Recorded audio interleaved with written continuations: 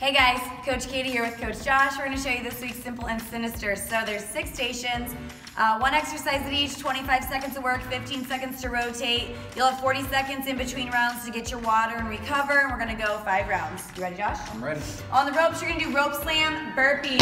So you're going to slam that rope and then burpee. So each slam gets 1 burpee. Rope slam as hard as you can, kick back for that burpee.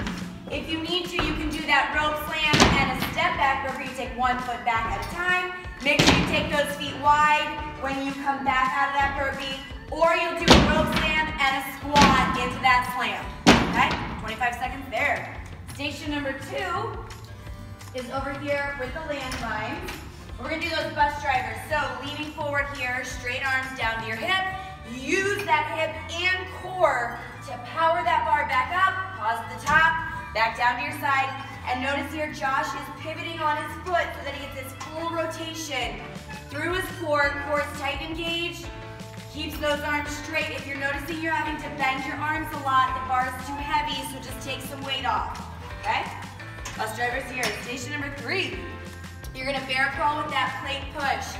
So, for every time you bring your arm up, think about pushing the plate over in front of the other hand.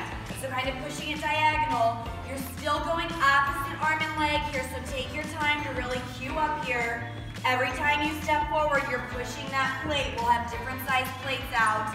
If you want, you could just go with the bear crawl if you're just working on the coordination of your bear crawl. You'll go down to the beam, you'll turn around, and you'll go back as far as you get 25 seconds. Station number 4, you're gonna do a reverse lunge, and then you're gonna do a switch with that kettlebell. So, you're gonna reverse lunge, and you're always gonna take that kettlebell through the middle.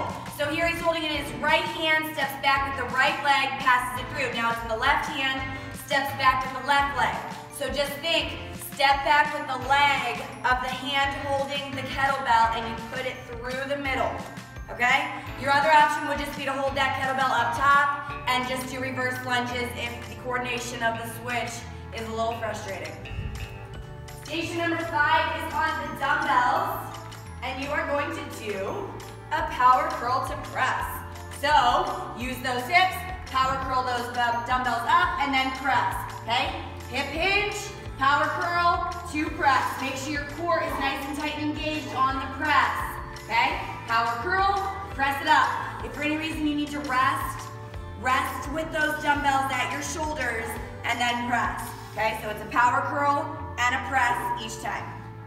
And then your last station here is gonna be in this strip of the blue floor. You're gonna do 4 push-ups and 4 jump squats. So with your push-ups, you can go from your toes, see how low Josh gets his chest to the floor, very good. Or go down from your toes and up from your knees. Okay, again, down from the toes, lower your knees, push up from your knees, or maybe you're gonna work from your knees so you get that chest nice and low. Get 4 push-ups in, come up right away, get 4 jump squats. Explode out of that squat here using those arms. So swing them back and then swing them up. If you need to take the jump out, just do 4 air squats. Drive up, squeeze those glutes, and then you're back down for 4 more push-ups. Okay, looks like a good one, you guys. Nice job, Josh.